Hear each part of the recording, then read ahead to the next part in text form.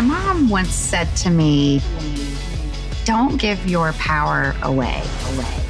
What that means for me is, as women, a lot of times we are worried about what other people are thinking.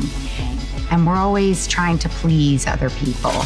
And that kind of takes our power away from us because we're waiting for other people to give us permission to be who we are.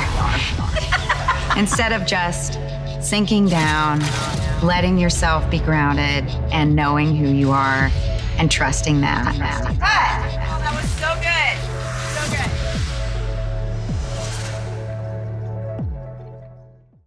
Thank you guys for watching. Subscribe to TNT's YouTube channel for more content from Claws.